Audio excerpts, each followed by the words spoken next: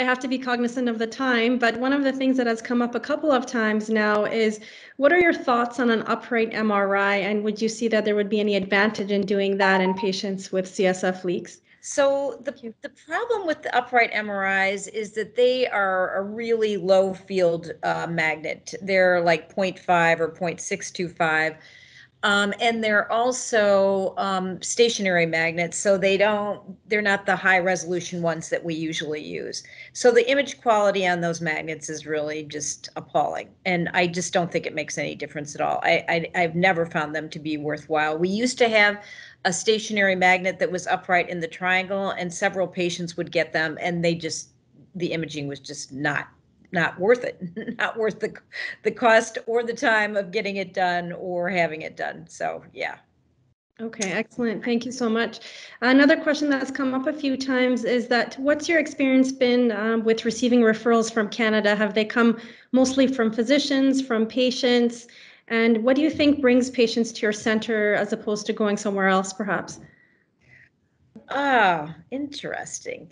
Okay, so first of all, people from Canada.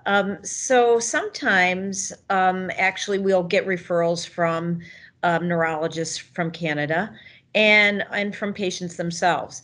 A lot of times, we'll get referrals from patients when they've seen multiple physicians and they just feel like they're not being heard. So I would say that one of the reasons why people come to see us is because we listen. And, one of the things I did not put in there that is a cause of positional headaches is POTS. I have a super hard time differentiating POTS from a CSF leak.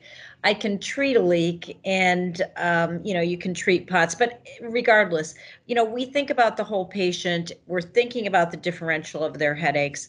We evaluate people for pressure-related disorders.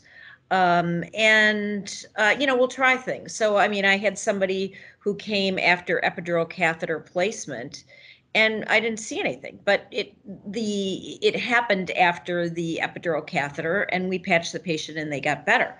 So sometimes, and then the techniques that we use. So we don't just do a patch that's going to lay on the dorsal part of the spine, but we can do patches that will go circumferential around the whole lumbar spine. So I think the ability to do that technique, in addition to thinking about other differential considerations that I already kind of mentioned, is why people maybe come. I don't, yeah.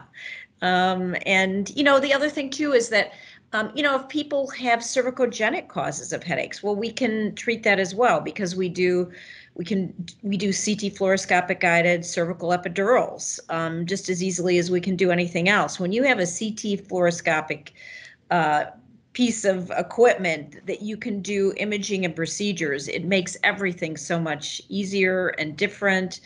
And it just gives you so many different options of things to do. So, yeah. And really high quality imaging too. Of course, and of course the expertise that's there, no question about that. We've had practice. Yes. Another question that's come up is, in patients that have connective tissue disorders such as EDS, do you find that there's a higher risk of doing blood patches in those patients, and what might that be? Yeah, no higher risks at all.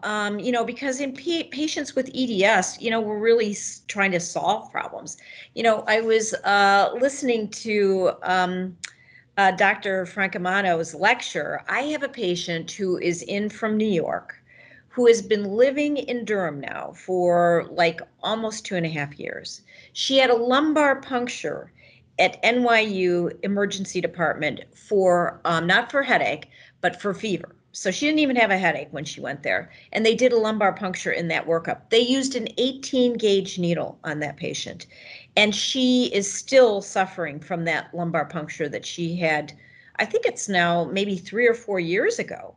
And she's a patient who has a connective tissue disorder.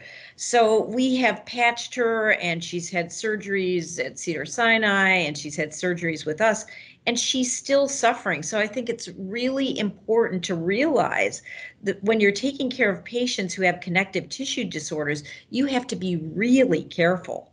So I'm always cognizant about that. And I'm just not sure that everybody is thinking about that when they do it. The other thing too is that some patients will have had laminectomies because they've had surgeries, and people will put needles through that laminectomy site into the thecal sac to do whatever, lumbar puncture, and you should really avoid those areas.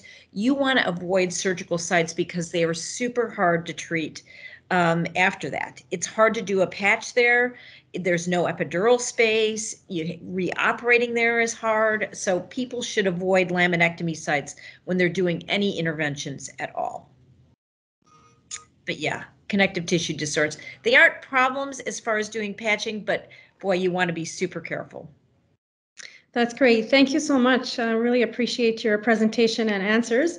I think at this time, just so we're not delayed, we'll probably move on to the panel for the morning.